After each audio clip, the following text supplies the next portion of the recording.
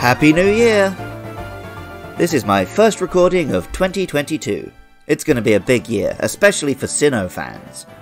As I record this, I just finished my first playthrough of Pokémon Shining Pearl, which you can catch up with on Twitch or YouTube if you want to. I recently returned from a trip to Hokkaido, the real-life Sinnoh region, and Pokémon Legends Arceus is mere weeks away. We still have a few more Generation 3 Pokémon to cover, but around mid-July we'll be getting into the 4th generation monsters, and I feel like I should be pretty well prepared at this point. I have a few logistical things to figure out. Do I do the new Regis from the Crown Tundra alongside the original 3, or when I get to Regigigas? Do I do the Hisuian monsters as bonus episodes when the game launches, or as a mini-series between Gens 3 and 4? Watch this space, I guess, or get in touch if you have preferences. And thanks for listening through 2021. I hope you'll enjoy yourselves for another year of deep dives into pretend animals from a children's computer game.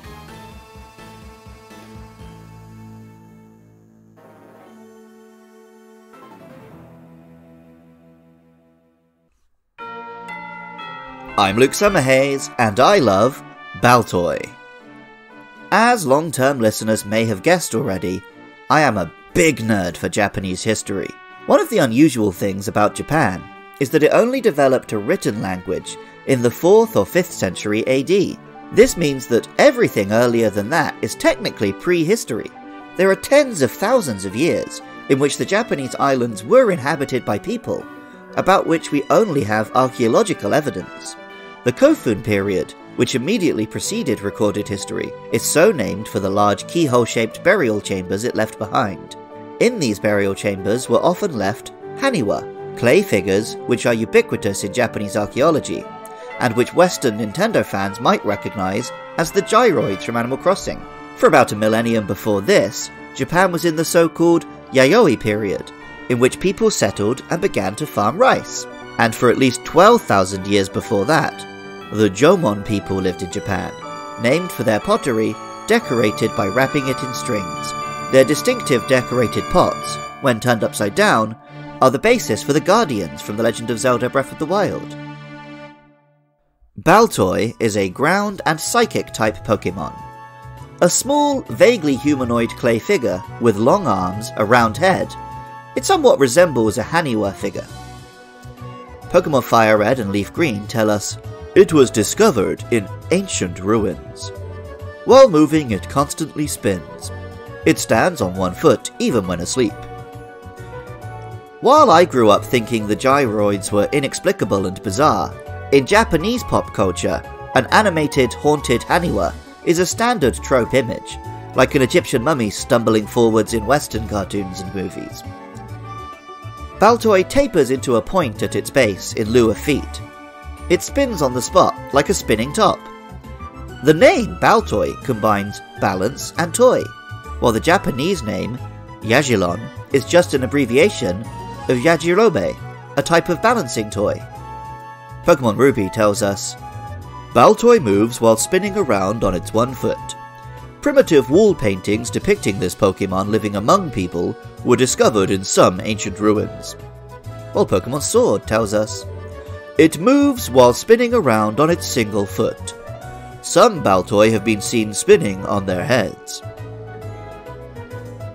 In archaeology, we can only learn about ancient people through whatever happens to survive. This can be sturdy tools used for hunting and warfare. It may be religious artifacts as they were carefully preserved.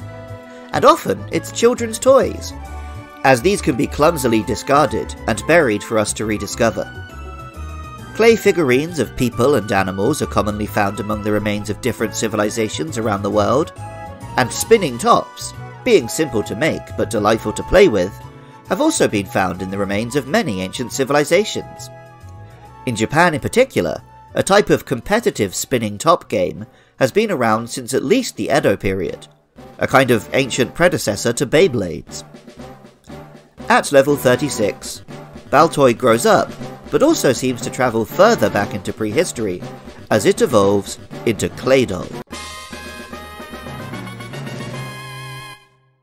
Claydol is a bulky, squat clay man with bulbous, exaggerated eyes abstract limbs, and patterns decorating it. While it is far more humanoid than Baltoy, Claydol's eyes do repeat all the way around its head, bringing to mind its predecessor's spinning. Pokémon Ruby tells us, Claydol are said to be dolls of mud made by primitive humans and brought to life by exposure to a mysterious ray. This Pokémon moves about while levitating. And Pokémon Sapphire tells us, Claydol is an enigma that appeared from a clay statue made by an ancient civilization dating back 20,000 years. This Pokémon shoots beams from both its hands. The Jomon people, whom I talked about at the start, left countless ceramics behind. While the cooking pots are the most ubiquitous, perhaps the most treasured are the Shakoki Dogu. Dogu are clay figures of worship, often fertility gods and goddesses, with exaggerated voluptuous features. The Shakoki Dogu of the Jomon period in particular are decorated with the Jomon's distinctive elaborate designs, leading some to see goggles around the eyes, elaborate costumes, and helmets. These visuals, which are superficially similar to some ancient statues made by Native American peoples or early inhabitants of India, are very popular with so-called ancient astronaut theorists, who see them as evidence of extraterrestrial visitors. While ancient alien stuff is pretty fringe, it is popular in Japanese pop culture, where it fits nicely with ancient myths, which often involve mythical figures descending from the stars or returning to the moon. Pokémon Ultra Moon's Pokédex entry leaned into it, telling us, the ancient people who made it apparently modelled it after something that descended from the sky. It fires beams from both arms. The name, Claydol, quite literally comes from Claydol, but it also rhymes with dreidel, a type of spinning top used during Hanukkah celebrations in Judaism. The Japanese name is Nendol, combining Nendo, or clay, and Dol. This one also has a little extra third meaning, as Nen means thought in Japanese, and this is after all a psychic type. Composer for the show, Jonathan Cromie, got in touch with some thoughts about Baltoy and Claydol. Hi everybody, it's me, Jonathan Cromie. Hope you're enjoying the show. Wanted to talk a bit today about Baltoy and Claydol, the Dogu Pokemon. Not really got much to say about them, I just like them quite a bit. They've got unique type combinations, learn some interesting moves. You fight a lot of Claydols quite late on in Sky Pillar if you're sort of grinding up to try and face Rayquaza with a different layer, with a sensible leveled team. Yeah, so you get to know Claydol quite well, and they're easy, they don't do much damage to you. That's not a very good reason for having an attachment to a Pokemon, is it? I like to beat a lot of them up. But again, Claydol's one of these sort of Pokemon that I sort of felt a little bit sorry for. Most of my sort of experience through the competitive scene has been through Smogon, and most of their talk about Claydol seemed to be, it's too slow, it's a defensive ground type, doesn't have any instant recovery moves, get rid of it. Obviously there's no one site for paying attention to sort of competitive Pokemon, and no site can tell you which Pokemon you do and don't love. And I always quite like the Dogu designs, from the gyroids in Animal Crossing to Baltoy and Claydol themselves. So yeah, I've got a soft spot for Claydol and its pre-evolution, even if that mostly comes from knocking lots of them out, quote unquote. That's all from me, hope you enjoy the rest of the cast. Gyroids are not quite the same as Dogu, but I'll let Jonathan off as I brought them up too. Spinning is not as big a part of Claydol's character as it was Baltoy's, but Rapid Spin was something of a signature move for the Pokemon. In its debut generation, it was a mainstay competitively, thanks to its ability to remove spikes and resist some common attacks. As Jonathan mentioned though, the creep of more powerful Pokemon, along with the physical and special split, meaning there were more super effective moves that could hit its weak physical defense, saw Claydol steadily become less and less useful after that auspicious start. I love visiting old historical sites and museums, and any time I encounter a Dogu statue, I get a little rush of joy and excitement, as I think fondly of Claydol or Shakumon from Digimon. Lovely stuff. Music for Luke Loves Pokémon was composed by Jonathan Cromie.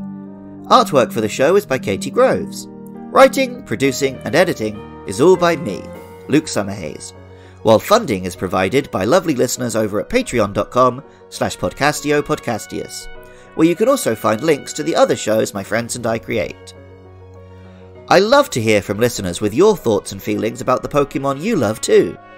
Get in touch about the next monsters, Lilip and Anorith, or with your thoughts, feelings, and observations about any other Pokemon, over on Twitter or Facebook at LukeLovesPKMN. And if you want to hear me bang on about Pokemon and other Nintendo games even more, check me out on Twitch at twitch.tv/LukeLovesPKMN. I love Baltoy. And remember, I love you too.